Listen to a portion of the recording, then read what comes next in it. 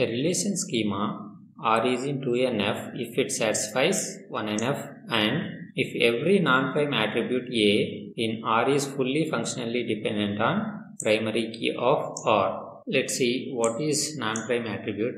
Prime attribute means attributes which are part of primary key or candidate key. Non-prime attribute means attributes that do not occur in any candidate key are called non-prime attributes. For 2NF to be satisfied, all non-key attributes in relation R is fully functionally dependent on primary key.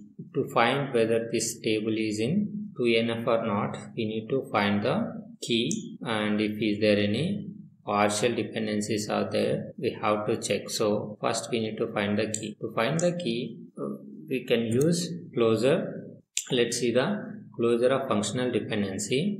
Armstrong's axioms are set of inference rules used to infer all functional dependencies on relational database. Suppose let us assume relational schema with set of functional dependencies F. Closure of F is the set of all FDs that can be inferred from F.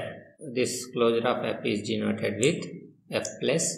This closure of F can be generated by using Armstrong's axioms. Armstrong's axiom rules are reflexive rule. If Y is subset of X, then X derives Y will be a valid functional dependency. Augmentation rule. If X derives Y is valid functional dependency, then XZ derives YZ is valid for any Z. Transitive rule. If X derives Y and Y derives Z are two valid FDs, then X derives Z is also valid FD.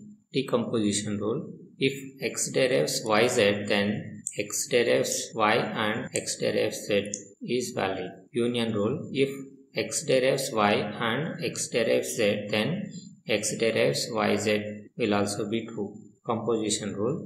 If X derives Y and A derives B, then XA derives YB is also true. With these rules, we can derive additional set of functional dependencies F plus on some set of FDs F by recursively applying this Armstrong's axioms. Closure set of attributes. Closure set of attributes X with respect to set of functional dependencies F is the X plus of all attributes that are functionally determined by X using F plus. Closure set of attributes are useful to identify keys of a relation when FDs are given. Let us imagine following list of FDs.